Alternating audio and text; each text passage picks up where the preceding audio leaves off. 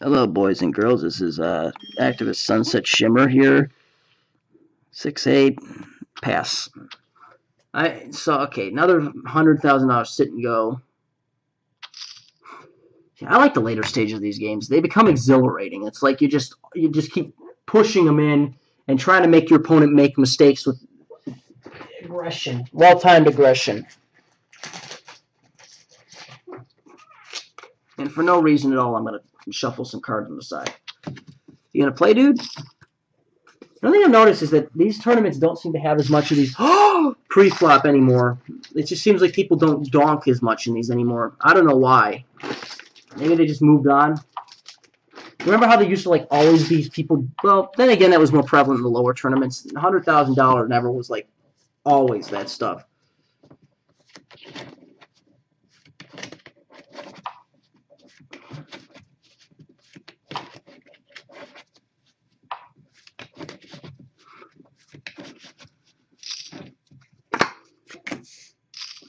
What do you have?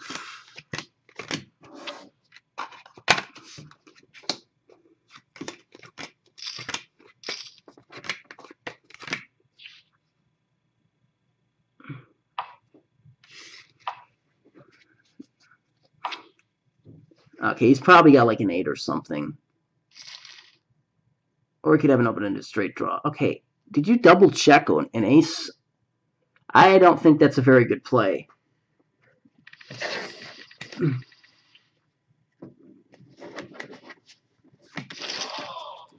I shouldn't do that, but obviously we can't defend with Jack-9. That's suicide. And I would think that he has some semblance of a hand here. 4-8. If it calls around to me, I'll complete in the small blind. Okay, these guys have been folding a lot, so they're probably a little bit tighter players. If we can exploit that later on, it might be to our advantage.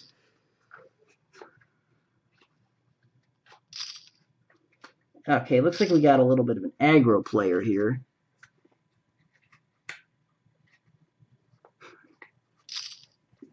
Yeah, you gained $30. That's funny. Okay, obviously we cannot defend with 8-4 here. People are calling in too late.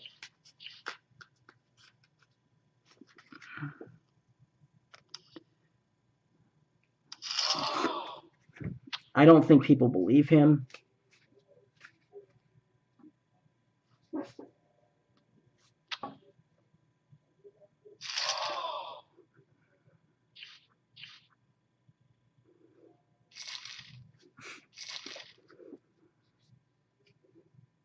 Yeah, he left. Too aggressive, my slow chap. No, that's not what I want to do. That's not what I want to do. Pocket tens.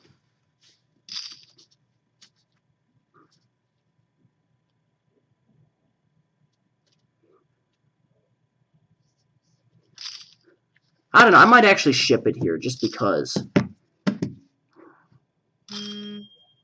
Yeah, okay, I'll just call. See, stupid min raisers. Dude, raise properly or don't raise at all. Come on.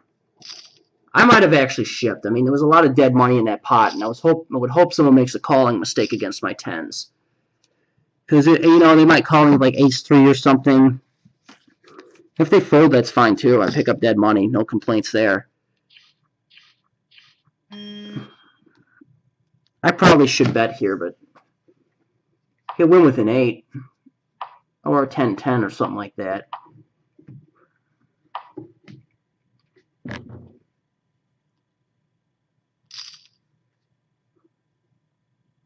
You know what? I probably shouldn't do this, but I'm just going to pass. I mean, obviously I do have an overpair, but I don't know. This guy could have a bigger pair. And then there's a lot I can't really raise, and then that happens, and there's a lot of turn cards I'm going to have to be forced to fold on.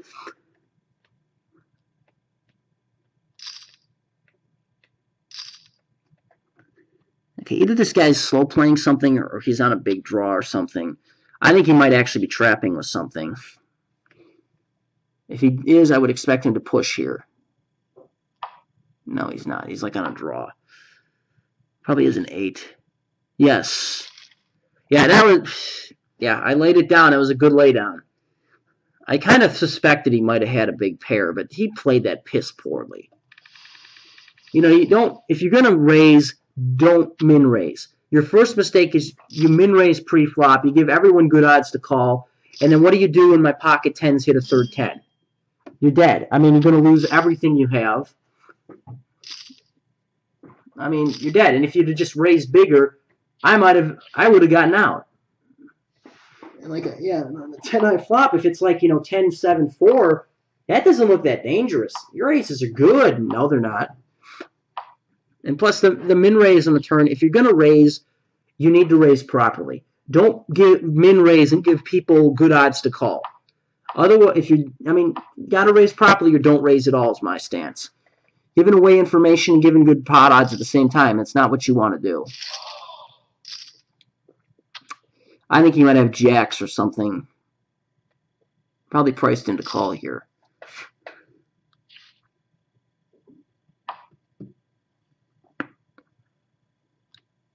See if he barrels again. Yes, he does.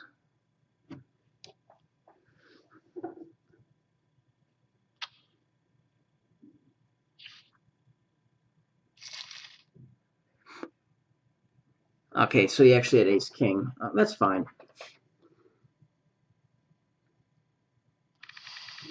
This guy loves to min-raise his monsters. And look at ace-king.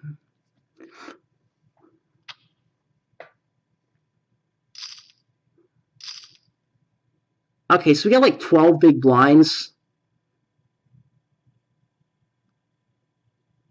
I might actually just ship here. Yeah, I mean, I got like 7. It's like 14 big blinds. I think this is a good spot to just ship. Might be a little bit aggro. I could probably go for a raise, but then I just want to get it all. I mean, people are going to make calling mistakes against me. That's what I want. Calling mistakes and double up.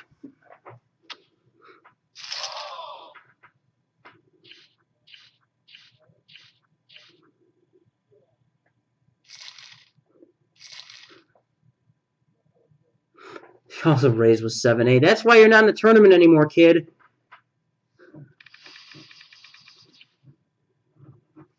And it's Jack 6, by the way. Pretty stupid.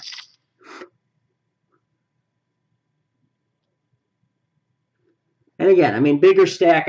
If the blinds are like 20, I probably wouldn't make that play with ace-king. But I definitely raise with ace-king. There's no excuse not to raise with ace-king, but I probably wouldn't raise that big, is what I'm saying.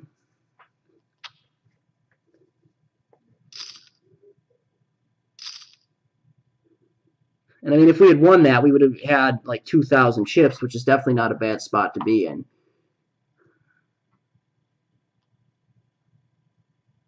I expect him to ship with anything he raised with. I don't really see him being able to fold now.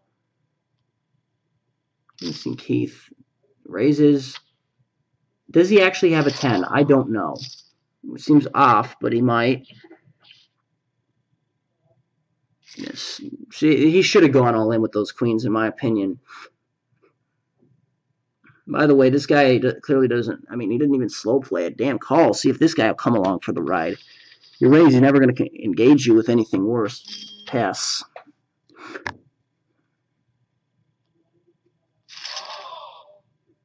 Probably is a big hand. Sydney. TLB. What did he call with TLB?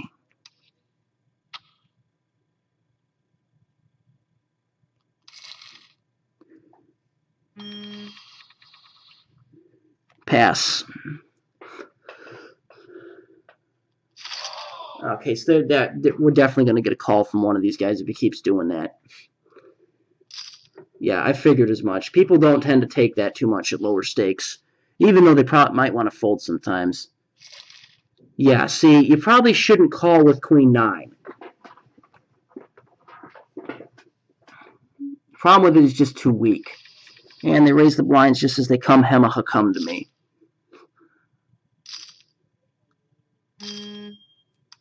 Now, check. How about 9-3 something? Well, there's a 3, but not really worth betting. And we have 6 big blinds. So we basically are in push or fold mode if we get a decent hand.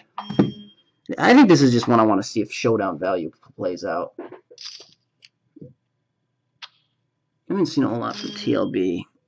Pass. I mean, really good here. There's no, well, there's the draw, I guess, but probably, I don't know what you have. What do you have? Clown. Okay, he's like the biggest fish in the world. Seriously.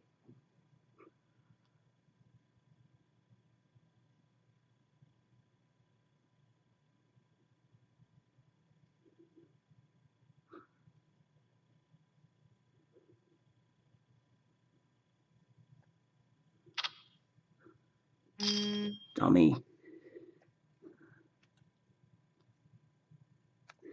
I mean, if it was a stronger race, I'd ship, but I'm worried about being called by 2 people, not being the favorite. Check. You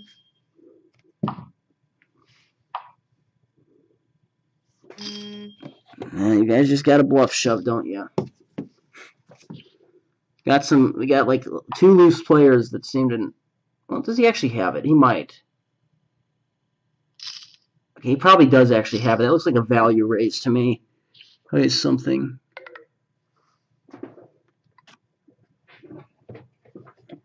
Yeah, I probably should have shipped the A7 pre.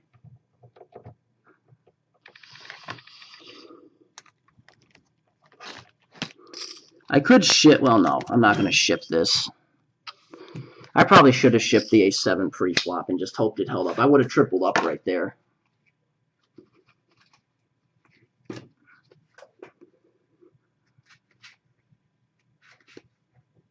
Sitting wasn't doing anything, and I need to double up pretty damn fast. And it's worth noting, if this clown had actually folded his king 9, I would have shipped on him. Okay, so, and it's interesting that this guy, okay, so he like big raises when he actually has something, and he value raises when he doesn't have anything.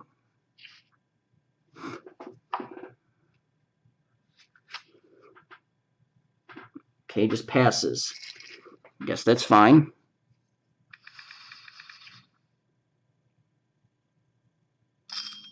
Okay, you know what? It's frustrating. I was going to do that. I was going to ship with the king 8.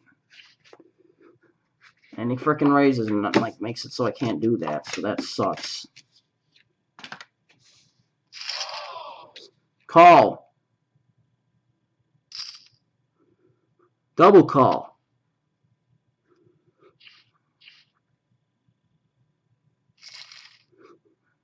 And I would have lost. Well, that was silly. See, look what he just did. He frickin' bluffed his stack off, and now he had a lock on third. It just outlasted me, the short stack. Okay, ace 3. I probably have to just ship this right now. I mean, I don't have time to wait. The blinds are going to be going up. I have to spike an ace.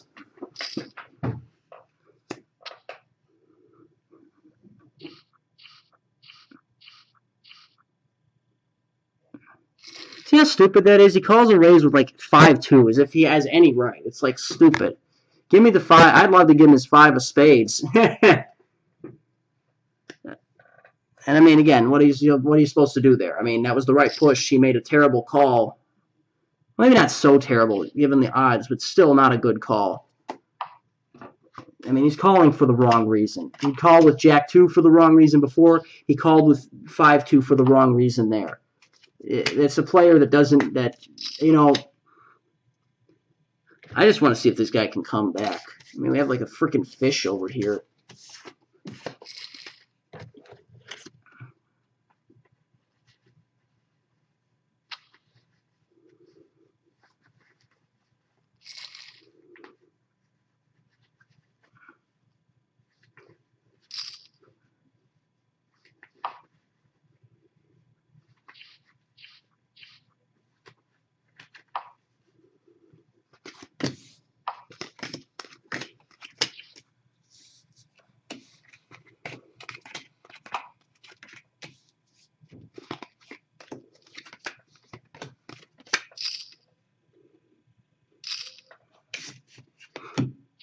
Probably has, I don't know, he probably has a 10 or something.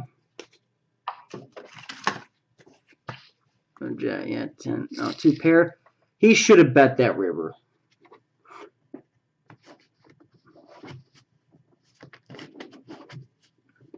You have a loose passive player. You need to extract value from them. How else are you going to get money?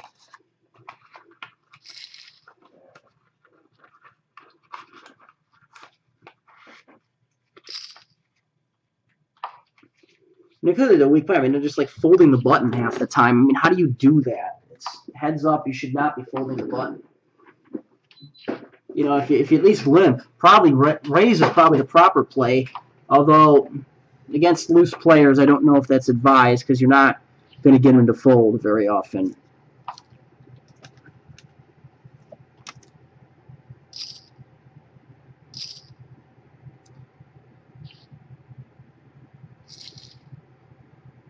I mean, this guy does not know how to fold.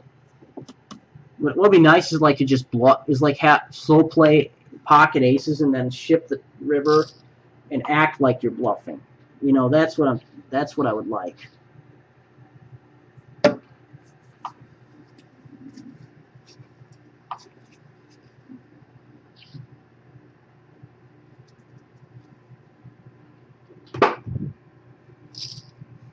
$500. He probably has a decent hand. I want to see if he can come back. I just want to see. So what does he have? He probably has at least 2 pair if he's going to bet that big.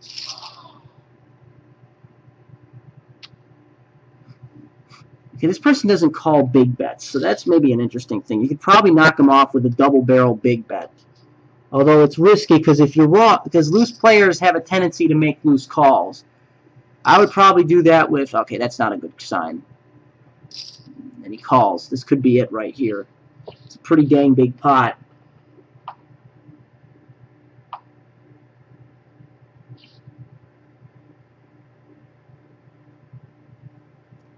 She's probably going to ship. She's hesitating. She should have checked by now if she wasn't.